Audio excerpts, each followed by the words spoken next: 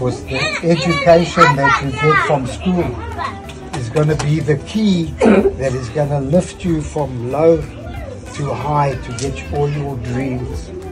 And I hope that the shoes will help you and take you to school and make you attend whenever it's even a little bit hard or the weather's not good.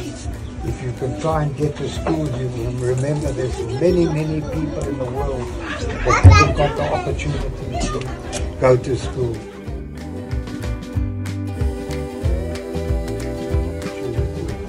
And I wanted to thank people that are doing the good work here and helping. So all together we're one big family. So thank you. Thank you so much. Thank you. So now, today is our second time of distributing shoes. We appreciate your presence, Mr. Morero. Thank you for everything that you did for us.